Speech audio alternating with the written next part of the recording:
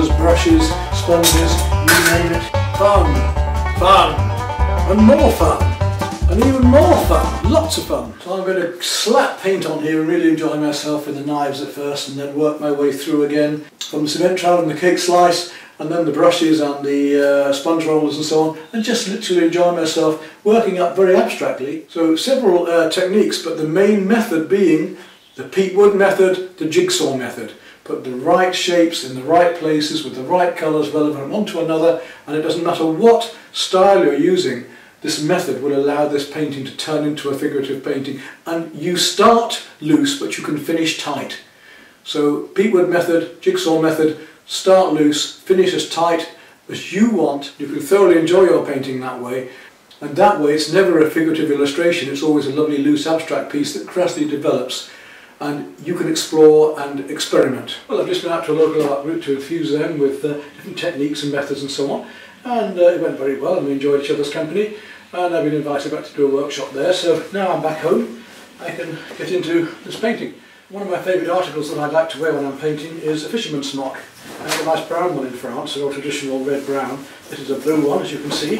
And the beauty of these is that they're warm in the winter and cool in the summer. They're nice and easygoing and comfortable. Two pockets here. Keep my hands warm if I'm outdoors. Put a hat on this when I'm away. And you can just wipe your hands on here, don't worry about getting into a mess. So a fisherman's smock from Devon, not too expensive, and they make a good artist smock. So let's make a start on this big acrylic painting then, shall we? And really enjoy ourselves and have some great fun loosening up with the trowels and the knives and the rollers and splashing colour around. So I've got my palette of paints down there, stay wet palette that I made myself, mixing tray, trowels, sponges, all the accoutrements I require, brushes. Over there, spare paints ready to go if I need to use them direct from the tube, as I probably will. So where should we start on this? All these lovely purple greys and things going on and blues at the bottom, mixing up these colours. And I'm going to use the medium trowel first of all, and use the bigger trowel as I go on, maybe putting paint on there with a smaller knife. So what I'm going to use first of all is my cake making trowel and a painting knife, and just put the paint, rather than trying to scoop it all out of there, put the paint onto the edge of this blade and then bring it onto a two-part phase really. And if we start up in the sky here with these lovely mauve greys, we've got some colours here that are actually ready to use. This one for instance, and I can take that and I'm able to add that almost straight onto the canvas. Just take some there and we'll just whack it straight on as it is, almost the same colour. Just to get started with that painting knife. Doesn't need to be a very big knife for this job at the moment. I'll have a bigger knife later. And start to mix some colours as well. There's some quite subtle colours amongst these, and I don't want to stick to things exactly as they are in the photograph by any means. So I want to go a bit darker here. I'll take a bit more purple into that. Mix it up. I can use a bigger knife when I need to later. Just get these colours around. Beautiful colours here. Some of them a bit pinker. And let these effects, as the knife goes across, don't try and smooth it all out. We're not after that. We're trying to, like watercolour, we're trying to use the accidental effects that are coming on here as well. Add more colours. I'm going to add some Prussian blues to that colour now. For us. I'm just trying these various colours out. Experiment with them up here. Magenta into it. And I'm not going to totally mix them, partially mix them. Prussian blue. And I'm going to add it across the knife here now. So that's the edge of the blade I'm going to use. So I'll take these colours and add them across the edge of this blade here. Let's see what we get doing this big old blade like this. Got them here. Yeah. Got a nice big blade. And a different effect again to what we were just getting. The lump of paint makes it quite nice. I want to lose the white canvas, so as I say, we want to get effects that we can't get any other way this way. Just lovely slabs of paint, and I've got to also consider just where I want texture to be as well. add colours and take them away as I want, wet into wet or when it dries, wet over dry of course. Grab some more paint, slap it in here, plenty of it. This is a good base colour for these at the moment. Get rid of this top, put the tube out of the way. Some of these lighter bluey greys are happening through here, up here for instance, this edge. As I say, it's lovely just to get these effects that you can't get with a brush in the same way. And the text goes up. You see, I'm pushing the knife against the paint slightly now, and as I lift away, I'm letting it come out roughly, more texturally through here. As I say, it doesn't matter if you don't totally mix things, because we can get these effects of colours mixing as they go on. Right through that bit there. More texture going on as it comes round. Not any white canvas left. Ought me to get rid of that. We play the rough against the smooth. Here's a lovely light blue colour down here, so I'm going to go back to my smaller knife again. And look at mixing that up, so that white and a wee bit of cerulean, I think. Let's see what sort of colours we can get. White, cerulean, a bit of yellow into it.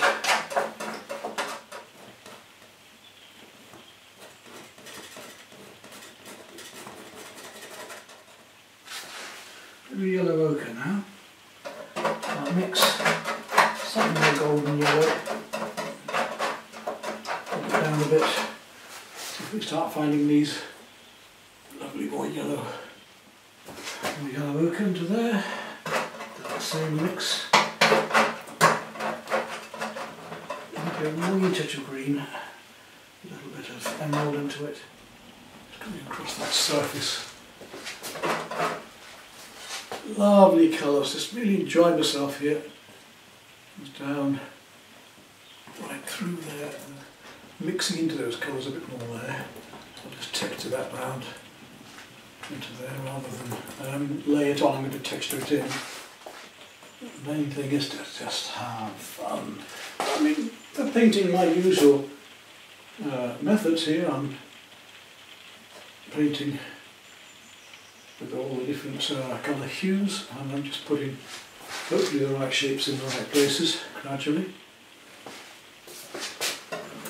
Turquoises, turquoise blues, greens going on.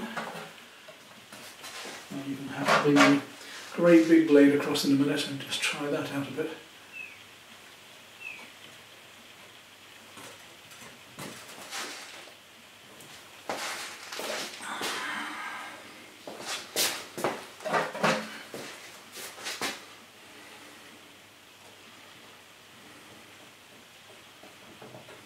More blue into that. Using fairly pure colours here now.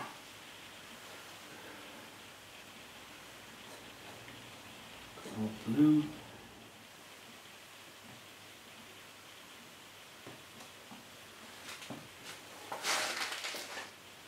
A little bit lost just there at the moment. Need to find that. Some pure ultramarine. We've got a bit of blue going on in there. Really building up. A bit of cobalt maybe into that. I don't have to overwork it either, just getting it right, isn't it?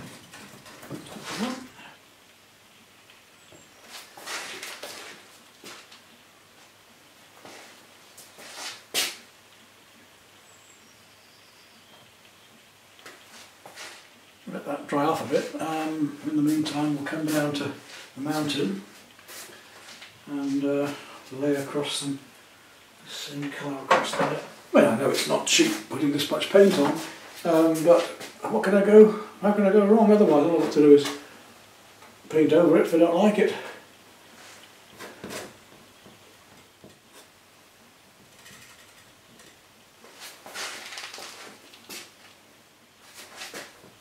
Right colours, right shapes, right places, and even if we're only giving an impression, look at these lovely effects we can get of mountains and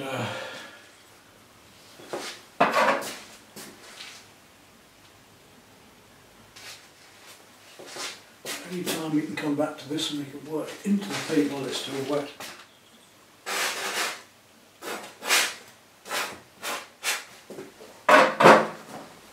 And this sort of scene lends itself to this way of working in this medium. We want to choose the best medium and method for the subject. Just scrape it away a bit there.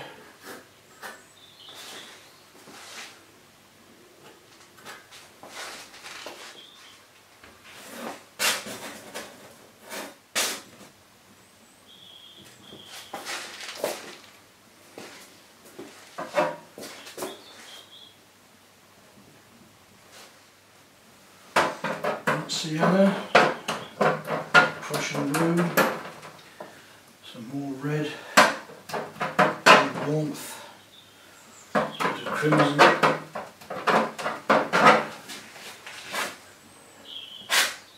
down here,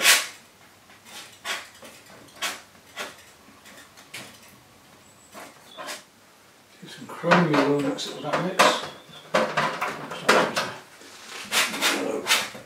Yellow going on down here. No idea where this is going to go, so you know when you're doing a painting like this it's nice just to flow freely and just see what happens really. Got to lose these bits of white canvas I'm just showing here and there. I get so involved with these big blocks of colour you sometimes forget.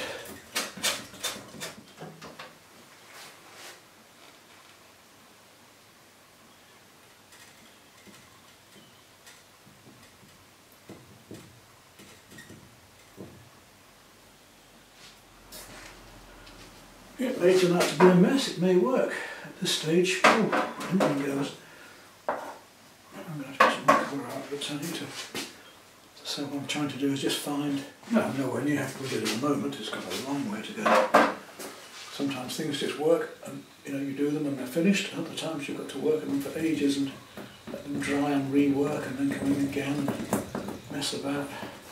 And I haven't used the roller yet, so I want to come back and play around with the roller in the sky here as well and just smooth out some of these areas a bit more.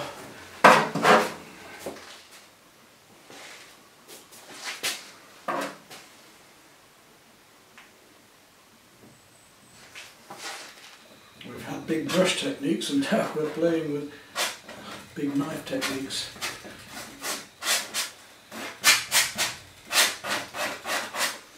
Now I get this covered, then we can start to work.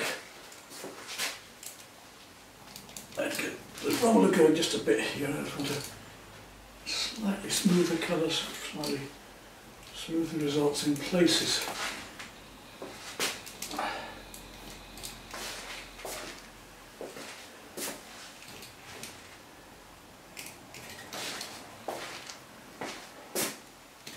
Use the roller to just link some of these lines together.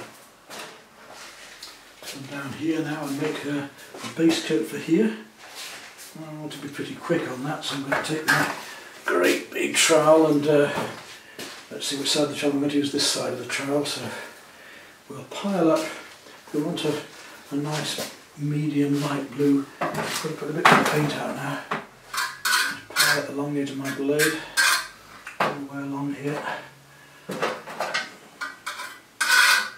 I'm never going to pick this up from the palette with a big blade like this. That's not the way I'm painting, so I'm going to do it this way. And we'll add some cerulean to that. So they'll go on together. Let's just see how we get on with that. Yeah, great.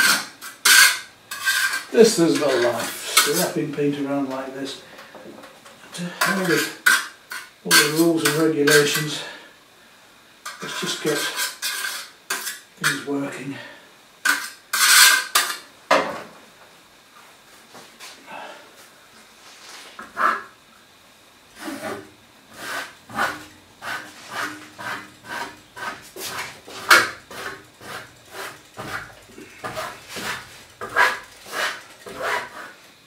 your verticals in first with water and then the horizontals afterwards.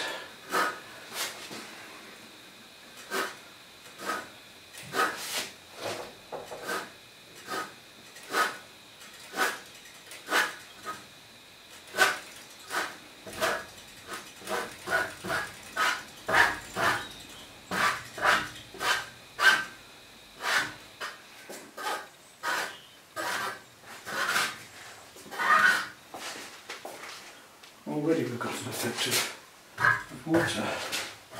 So we're off there and we'll add it to the top edge as we're dealing with these lighter colours that are just going on behind here a bit.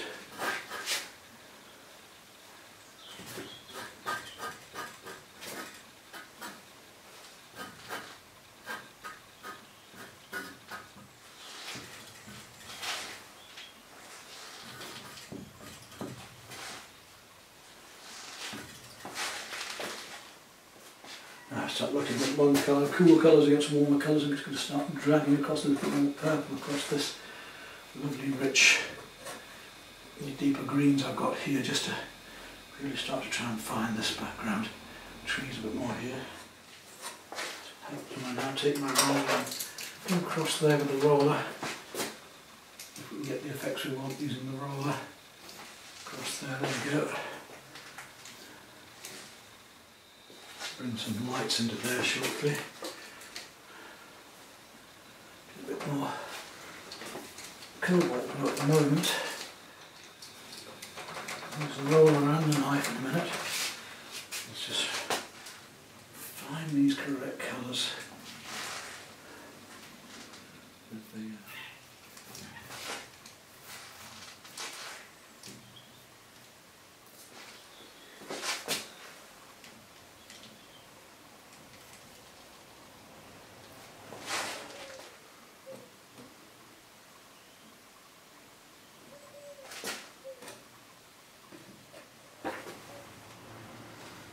almost done enough for the first layer for today, I think. Almost go away now and have a little break. Ah, it's more yellowy, greeny yellowy colour there. Let's just see if I can mix that before we stop today. If I can get this right, correct greeny, and a bit of yellow and a bit of lemon yellow.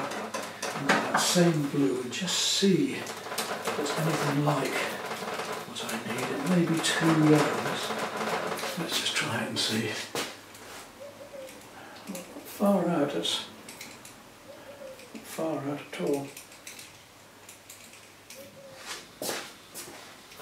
It's a lovely play between the figurative and the abstract that I want to keep.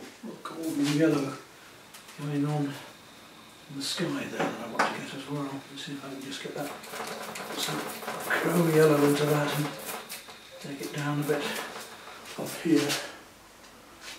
A bit more. Very light sort of yellow pink going on as well. Wow, there's some wonderful colours on this, if I can just find them. It's coming in below, it's there, it's coming in below the... I don't want to use a knife for this, I'd rather use this technique, just dropping in gently with the...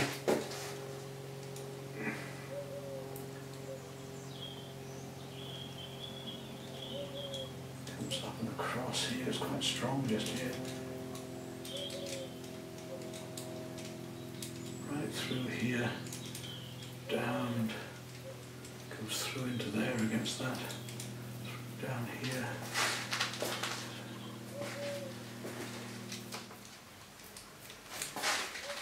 Light just coming through, shining through here, as if it's just coming down onto that side of that hill.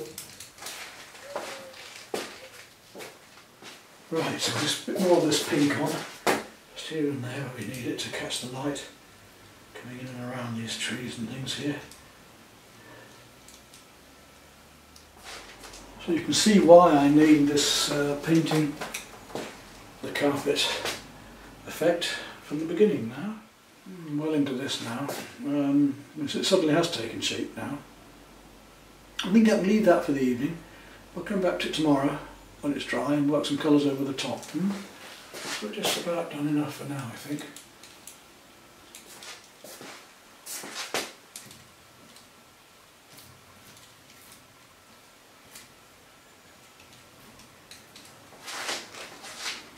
There we are at the end of the first afternoon. Well, here we are then at the end of the first afternoon. Basic colours are all on. We've got the differences in the trowel, different trowel textures, and the sponge roller. Haven't used the brushes yet, may do so. Well, another morning dawns and we're back onto this painting. And we've got a lot more to do. I'm not unhappy with it as it is. We've got the bits of snow to bring out on the mountain. Don't overdo those, so a little bit of white there. And it's whether I use a brush or whether I use the roller. I prefer to have the texture of the roller, but we might have to use a brush. And there's just one or two little bits of warmth to bring out, a little bit more warmth just there on the mountain. Don't think we need to do a lot more there. I'm not unhappy with this as it is. So we'll just try and finish this off now. I've got another big one to do. Let's start with the mountain itself, and I just want to use a sort of very, just slightly off-white there. Take my palette knife and just wondering whether to use a palette knife or a brush. Let me just try with a brush first of all. I'll take a small filbert because I want a rounded edge for this, to be a bit more detailed. And I just want to use a little bit of very light turquoise and white. Just slightly off-white. The light blue will shine out here hopefully, and we'll just tip onto some of this snow here. Just bring out the edges of it. Just see if we can. Don't overdo it, but I just want it subtly coming through here. Just glazing it over here basically. Just want to use a slightly dry brush technique just to hint at the snow. So we'll get the brush a little bit drier, take some of the paint off, just get the feel of the texture over the, if I work over the surface of these bits of texture I've got, it should give me the effect I want. And we'll build it up in the cools first, and I might add a little bit of cream in a minute just to pick out these highlights of snow. So we've used the knives, we've used the roller, we've used sponges, and again we're talking about colour hues again here.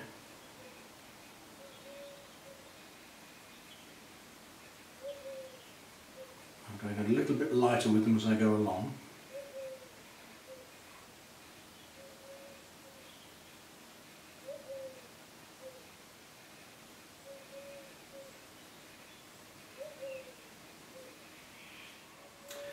Just find those as they come down here.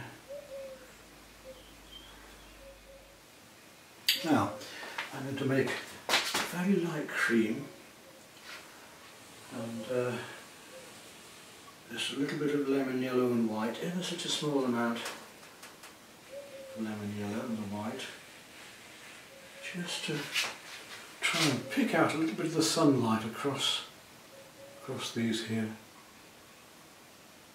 And it should make a lot of difference to this. See what's happening there now? Just gives it a lovely brilliance. A bit more white into there. A little bit more white here and there. Just down here. Some of these coming down there on that. You see how we can play the warm against the cool to give that sort of brilliance to it. As the light just cascades down through here. That's probably about it. That's all we're going to need. I think we're about there on that. Now, there's an area of warmth just down here, which I just want to bring out. Maybe a wee touch of burnt sienna down there. I've put a little bit of it in here, but bits of burnt sienna, maybe even a slight touch of Captain Orange. I'm going to take a bit of both, a little bit of magenta into it. If you don't get the colour quite right, these are very important. These little bits of the compositions are important that we haven't quite got. And I think we're almost there, you know. Sign that one and move on to the next biggie. Even the colour for choosing the colour for the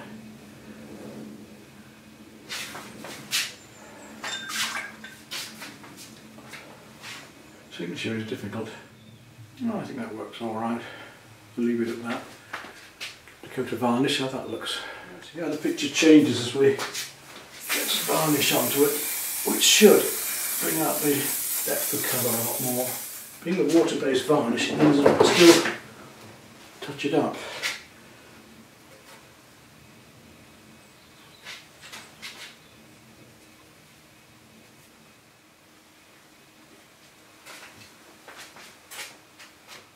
So there we are, then on to the next one, and take a still shot of this now to get a clearer picture of it.